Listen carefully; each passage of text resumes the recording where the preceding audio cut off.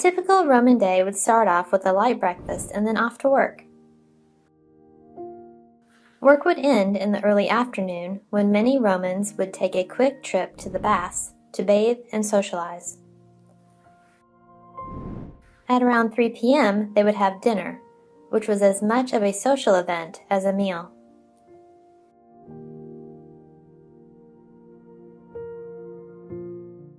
Ancient Rome was a complex society that required a number of different job functions and skills to function. Most of the menial tasks were performed by slaves. Here are some of the jobs a Roman citizen might have.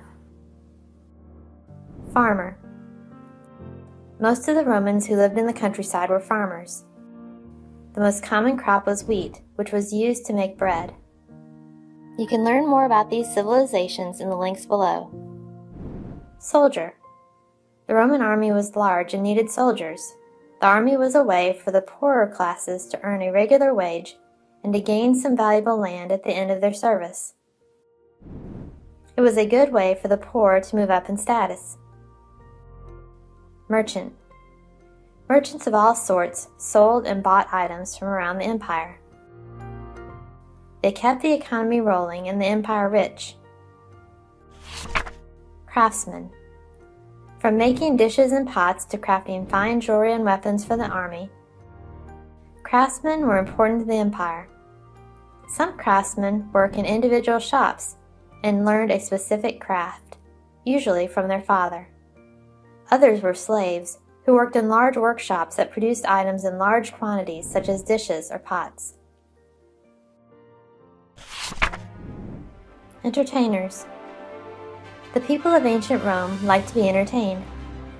Just like today, there were a number of entertainers in Rome, including musicians, dancers, actors, chariot racers, and gladiators.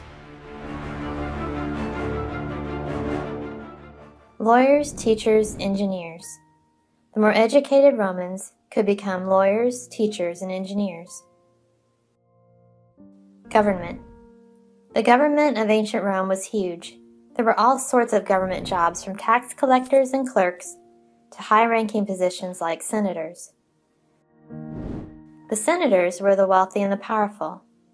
Senators served in their position for life, and at times there were as many as 600 members of the Senate.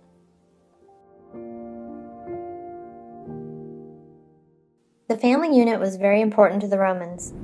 The head of the family was the father, called the paterfamilias. Legally, he had all the power in the family. However, usually the wife had a strong say in what went on in the family. She often handled the finances and managed the household.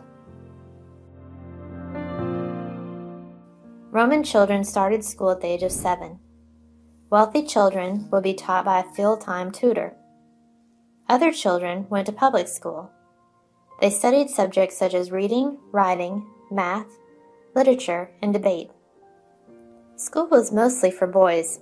However, some wealthy girls were tutored at home. Poor children did not get to go to school. Most Romans ate a light breakfast and little food during the day. They would then have a large dinner. Dinner was a major event starting at around 3 in the afternoon. They would lie on their sides on a couch and be served by the servants.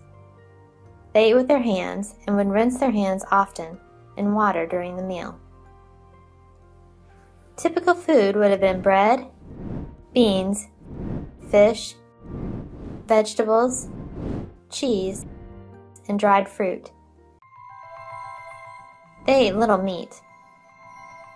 The rich would have a variety of foods and fancy sauces. How the food looked was just as important as the taste. Some of the food they ate would seem very strange to us, such as mice and peacock tongues.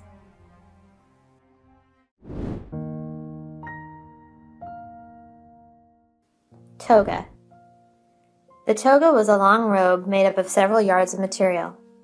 The wealthy wore white togas made from wool or linen. Some colors and markings on the toga were reserved for certain people and certain occasions. For example, A toga with a purple border was worn by high-ranking senators and consuls, while a black toga was generally only worn during times of mourning. The toga was uncomfortable and hard to wear, and was generally only worn in public, not around the house. In later years, the toga grew out of style, and most people wore a tunic with a cloak when it was cold. The tunic was more like a long shirt. Tunics were worn by the rich around the house and under their togas. They were the regular dress of the poor.